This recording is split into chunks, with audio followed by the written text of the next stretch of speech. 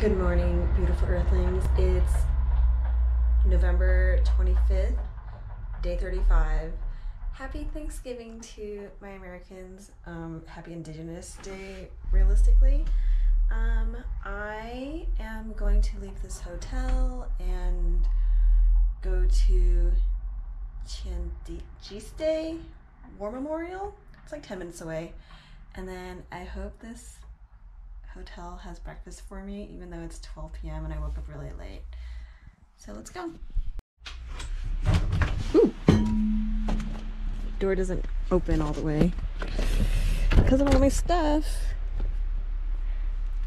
I guess these are the other houses. I didn't see all that last night because it was freezing cold and I didn't want to explore.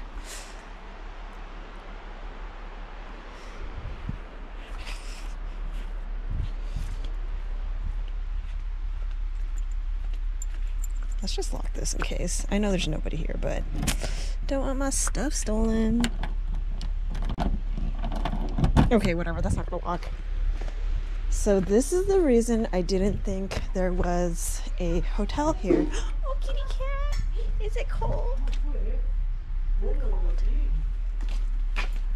Because you have to go through this cuddy ass little tiny hole. And I came up those stairs. Cleared all my stuff. Is my bike still there? My bike's still there.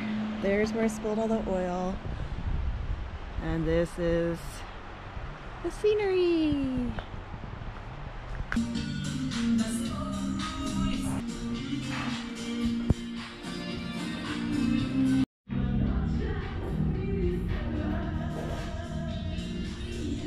So that was a little bit of a struggle. The grandma doesn't speak English. I don't speak Bosnian. So I was just trying to indicate like, no meat. No meat. Yes. Language barrier. And so I just grabbed my phone and did Google Translate and was like, I don't eat meat. Translate to Bosnian. She's like, oh, okay. So we're okay. This looks hella good.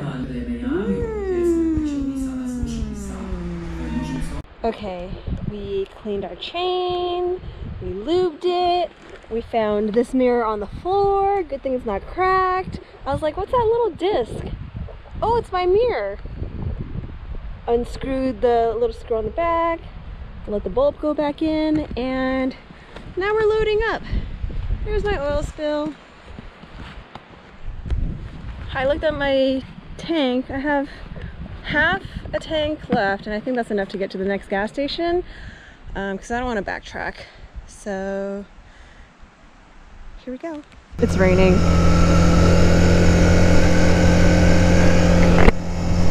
I'm gonna ride extra slow today. It wasn't supposed to rain this area, but maybe once I get through these mountains it'll stop raining.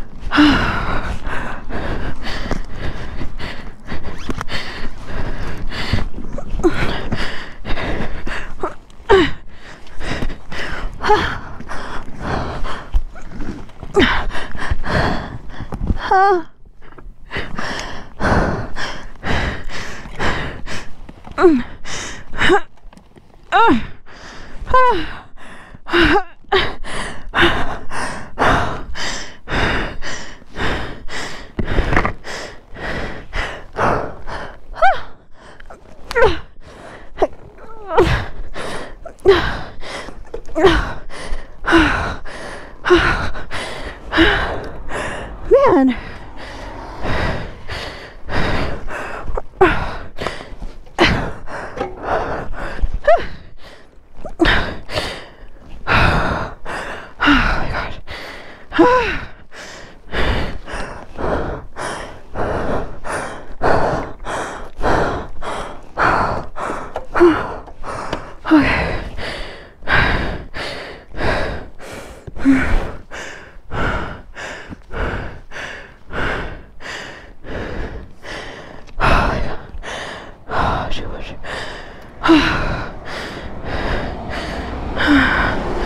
Let's just park the bike. Park the bike.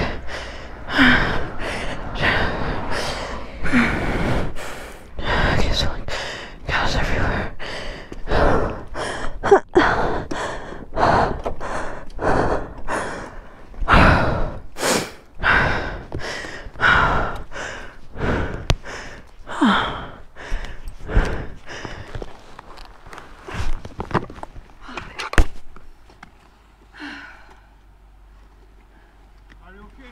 I'm okay.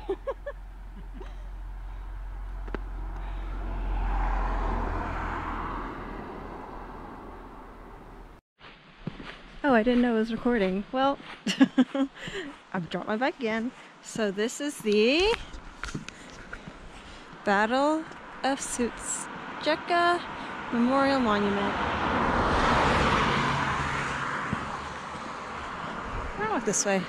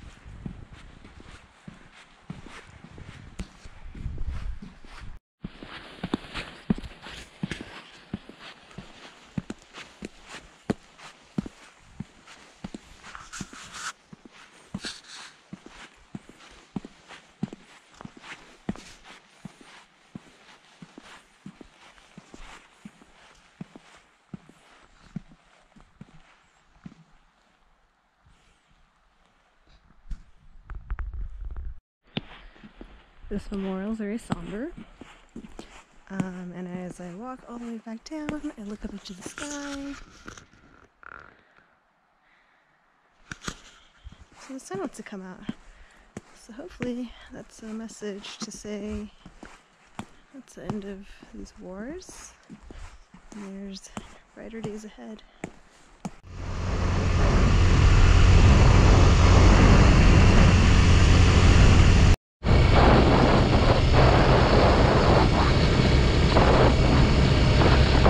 When I dropped it, I bent the wrist guard, so that was what the clutch was pressing up against, and that was stopping it from releasing completely smoothly. So I superhuman strength bended the plastic, and now we're okay. We can shift normally again. Yay!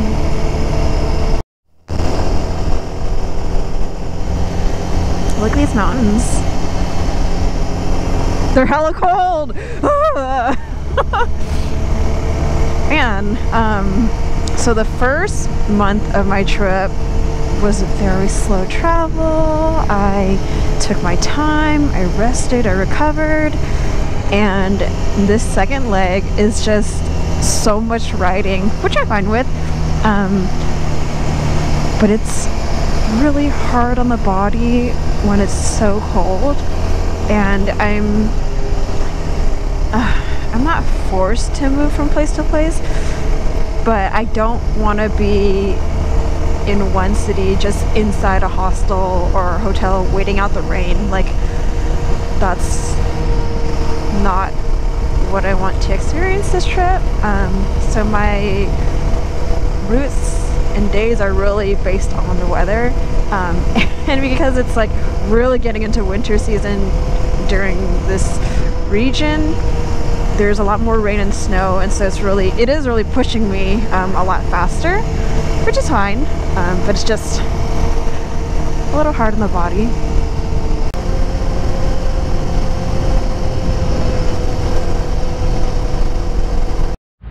Freaking A, I dropped my bike again. Like, the strap of my backpack was stuck in my bike, and so I couldn't get off my bike. And then the gas attendant was trying to help me, and then he was holding the bike for me while I was pulling myself out.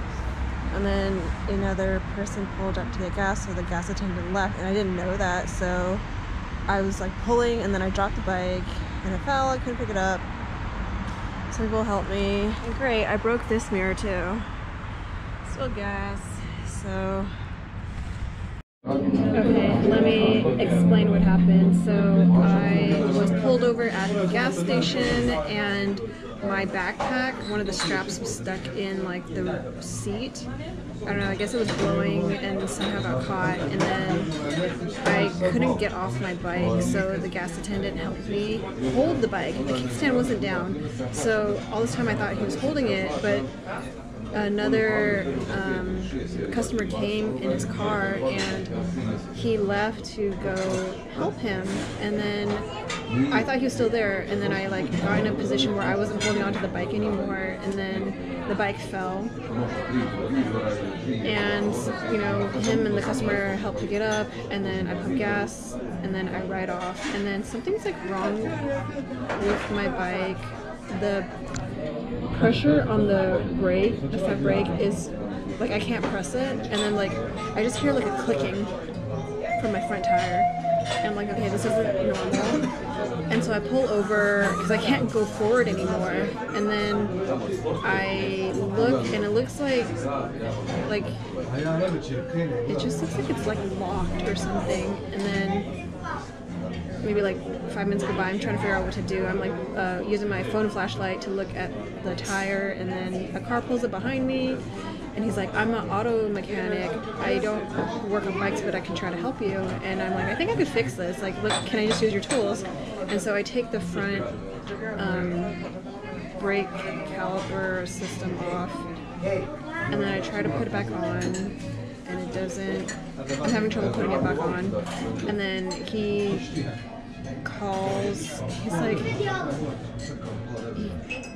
calls his father-in-law, who's been a rider for like 50 years, and his father's gonna bring a motorcycle mechanic friend who has his own shop. And so they both come in like 15 minutes, and then they help me put the front caliper back on.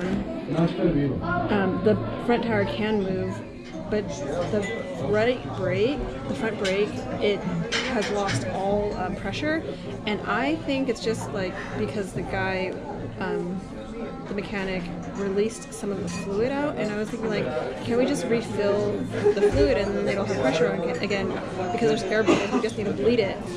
And then he's like, I think you need to replace the whole front caliper, the brake. I'm like, I don't know. I'm not the one that owns the shop, but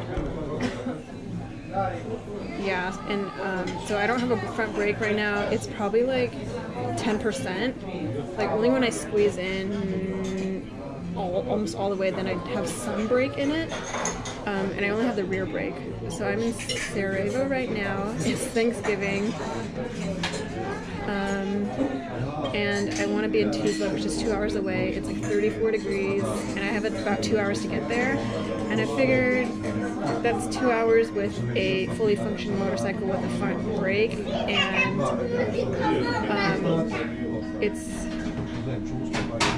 I'm gonna have to go hard slow because I don't have a front brake. So it'll probably take me 3 or 4 hours. So yeah, I'm gonna eat a nice meal, be warm, and ride until like midnight tonight. Happy Thanksgiving, y'all.